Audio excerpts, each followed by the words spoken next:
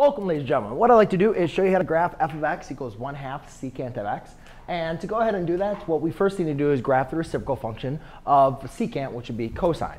So technically what I really want to graph is f of x equals 1/2 cosine of x. Now we notice that this graph is exactly the same as the parent function. The only really difference is this 1/2. And what exactly is that 1/2 doing? Well, remember when we look at the transformation function, f of x equals a times cosine of bx minus c plus d. These are all the a, b, c, and d are all placements that can affect the graph, the shape and the size and the and how it's the orientation of it. The only thing a really does for a cosine is affect its amplitude. So absolute value of a is what we call the amplitude, and that's going to be how high the graph is going to go up or down, or what we'd really call the half distance from the maximum to the minimum. So when we look at the general function of f of x, the parent graph, f of x equals cosine of x, this has an amplitude of 1. That means the graph goes up 1, and it has a maximum of 1 and a minimum of 1.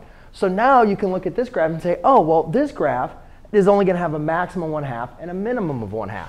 So what I'm going to do is I'm going to graph the parent function, or at least the initial period, and it's going to be the exact same. The scale, the period, the phase shift is 0, vertical transformation is 0. So we know that since it's the parent graph, I'm just going to base my graph off of the parent graph. Rather than going up to 1, though, I'm only now going to go up to 1/2. And I know that x scale is every pi halves, so pi halves, pi, 3 pi halves, 2 pi. And I'll go in the negative direction as well. So this is the x scale, which you can determine by looking at the parent graph, which if you're getting into graphing, I highly, highly recommend that you know what the parent graph looks like, what is the period, the x scale of the parent graph for all of your trigonometric functions. If you remember cosine, it always starts at the maximum of its initial period. But rather than starting up at 1 and going down to -1, we're only going to go up to 1/2, intercept, minimum, intercept, maximum. And we can follow that down process here. Now, again, we are not really trying to graph cosine. So I'm going to use dashed lines to represent the graph. We are trying to graph secant.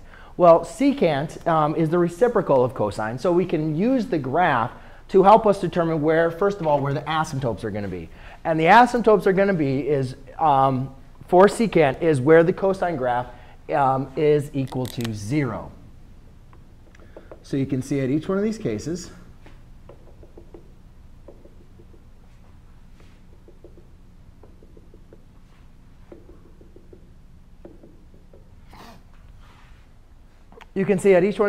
my x value is, or the y value is equal to 0 for cosine. So at that point, so therefore in the secant, it's going to be undefined.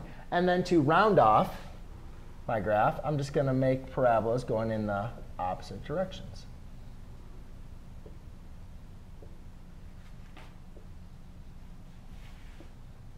So there you go, ladies and gentlemen. That is how you graph the function for f of x equals 1/2 secant of x. Thanks.